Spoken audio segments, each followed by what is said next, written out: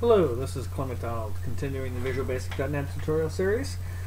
I'm going to continue where I left off in the last tutorial, where I was using an array to place controls on a Windows form such that you can have an unknown number of controls on the form.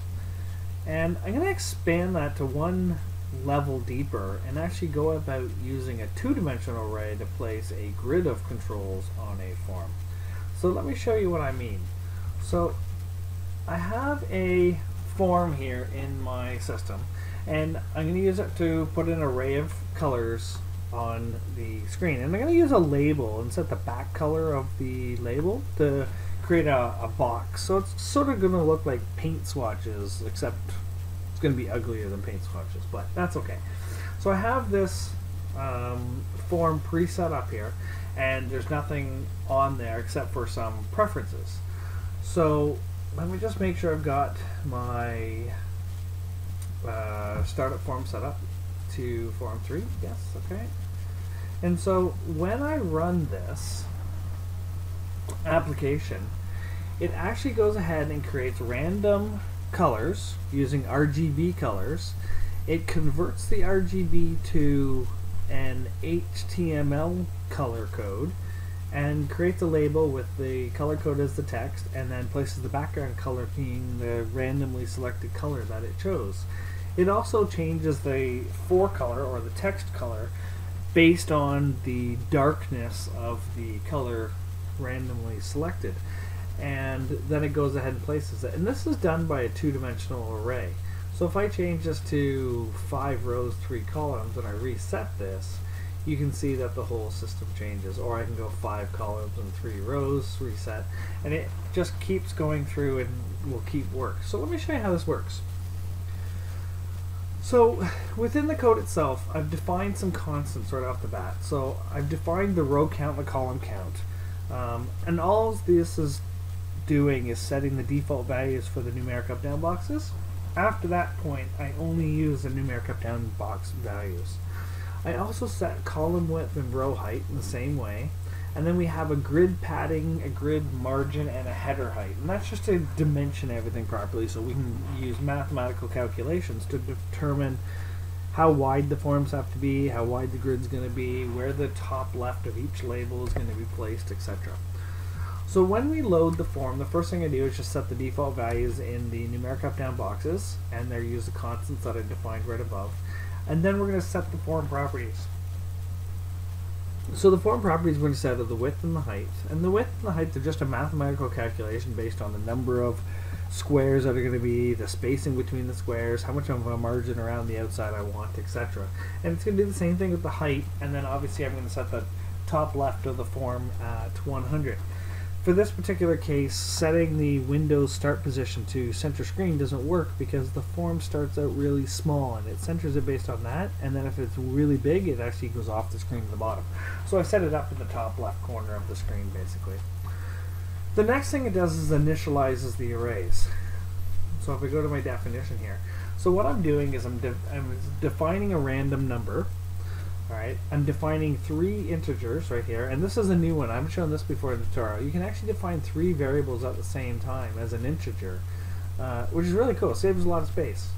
I'm going to define a color and a label. Then I'm going to do the same typical nested for loops that we use for two-dimensional arrays, and then we're going to go ahead and set some values. So the first 3 lines here are randomly getting numbers between 0 and 255, representing the RGB color, and then we define that color as color from arguments RGB given the red, green, and blue numbers that we have. So that defines a color within the program. Then I define a new label. I set the name of the label.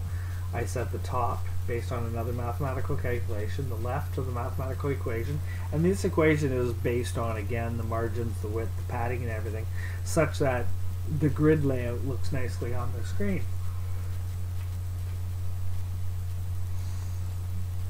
Setting the width and height, and then what we do is we set some properties for the labels. And what this does here is it says give me the label. We're going to say, are we going to click on this label? And we're going to set the color of the label. So if we had clicked on the label, then we're going to set the font to bold. Otherwise, we're going to leave it regular. And I think we changed the font size here too. We're going to set the back color being the color that was put in. And then we're going to say if the average of the colors, the RGBs, is less than 122.5, which is halfway, we're going to make the forecolor being white, meaning that we're dark enough that white text would be more appropriate. We're going to define an array of strings, and we're going to use that to split the name, and based on that name we can get the row and the column from it, and then we can set the text to be a color translator to HTML color. So that's pretty cool. The last thing we're going to do is a new concept here. So you can create a subroutine that's going to perform or do some stuff, and you can attach that subroutine to a control using the AddHandler. Because when you don't have a control on the screen, you can't double click on it and create a click event. So what you do is you can add a handler that was defined in the code. So my L variable here was defined in the code. So I'm adding a handler to that L click, and what it is the address of me.label_click.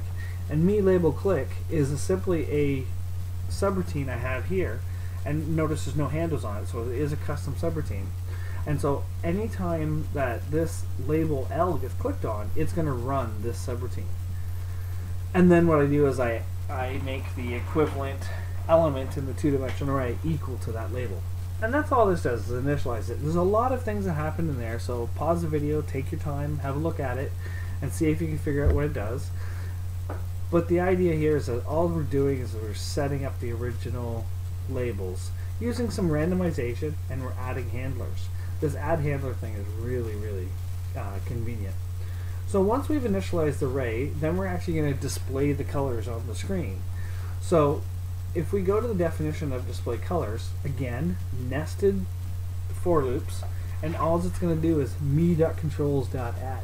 So it's going to add the label to the form, and you can see we're using the two-dimensional array in here to add it to the label, add it to the form. In fact, we could, and let me try this, I didn't think if we should do this would be an easier way to do it. We should be able to go for each element, or each lab as label in labels me.controls.add lab. I think we can actually do that. So we don't actually need the nested loops, because all we're doing in there is adding the label, and it doesn't matter in which order it comes in. So let's run this and see if it works. And yes, it did. So that looks good. So we can go ahead and let's change this to a 3x3 and run it, and there we go. The other thing is, remember that AddHandler we added? Well, I can click on any one of these labels, so let's click there. It's going to bring up a color dialog, so that's sort of a awful thing. I'll change that to a pretty green color, and you can see that it changed it, and actually changed it to the HTML color code. Now the HTML color code for green is green. You can find the hexadecimal code, but you don't always have to use hexadecimal in HTML. Sometimes it'll be HTML hexadecimal, and sometimes it'll be the color code. I believe if I click this one, it'll be silver. So that way you can see that it's working fairly nicely. And I also can set the row height. Let's say that set the row height to 50, and the column width, we'll set this to 150 and reset. And you can see that the column width didn't work, and I'll have to figure out why. Oh, because 100 is the biggest. So it's set to 75 and run that again. There we go.